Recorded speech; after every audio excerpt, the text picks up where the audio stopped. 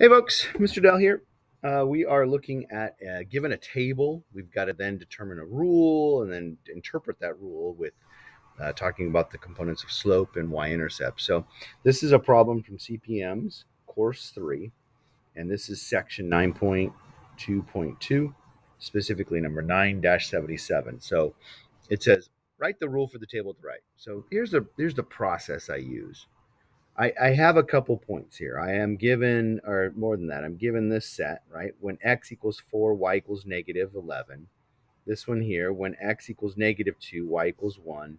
And when x equals negative 1, y equals negative 1. So I can use those to find my rule. Remember, the rule is I am doing something to this independent variable to get the dependent variable. I'm doing some math here, right?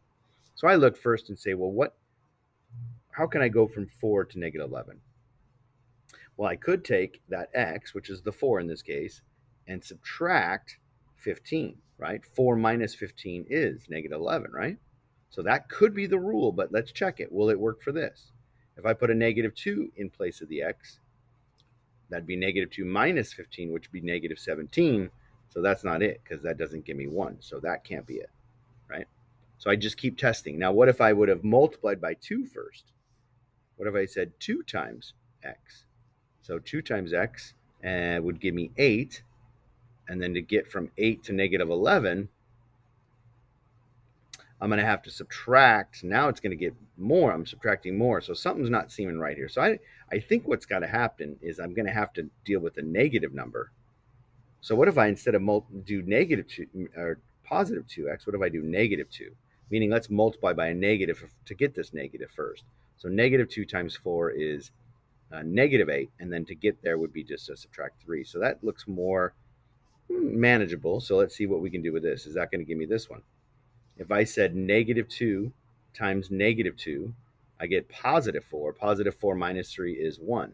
Oh, look at that. And then let's check this. Negative 2 times negative 1 is positive 2, and then positive 2 minus 3 is negative 1. Oh, I lucked out. That is the rule. So there's my rule that makes this work. And I just did that by playing around with multiplication, right? Let me go back to what I was going to do.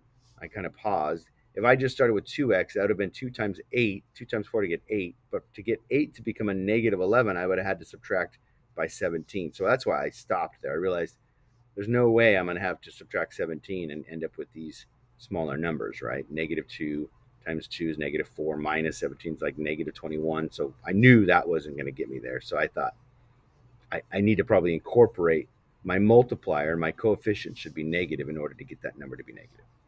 So that's kind of why I went that direction. So play around with the math until you get the combination that works. So what's my rule? My rule then is y is equal to negative 2x minus 3, right? Every y, you take the x and it's multiplied by negative 2, then subtract 3. Okay, so that being the rule, now I got to determine what's the slope and y-intercept. Well, don't forget the standard form for, or not standard form, but the graphing form, the slope-intercept form, is y equals mx plus b, where m does represent your slope, and b, plus b, sorry, and b represents your y-intercept. So as long as it's in this form, I can pull the slope and the y-intercept from it. So if I look, where's my m? My m is the coefficient of the x. So that number, that negative 2, is the slope. So slope is equal to negative 2. And a lot of times you think of slope as rise over run, right? Sometimes we would talk about slope as a fraction when we're graphing it. So you could also write it as a fraction, negative 2 over 1. Either way, but your slope is that negative 2. What's the y-intercept? Y-intercept, remember, is the b. But remember, the standard, the slope-intercept form has a plus in front of the b. So if I go back to my equation, that's a minus. So that just means my b is negative. So the y-intercept is negative 3. And remember, every point is written x comma y. And so the y-intercept, the x is 0. In this case, the y is negative 3. So my y-intercept is 0, negative 3. All right, there we go.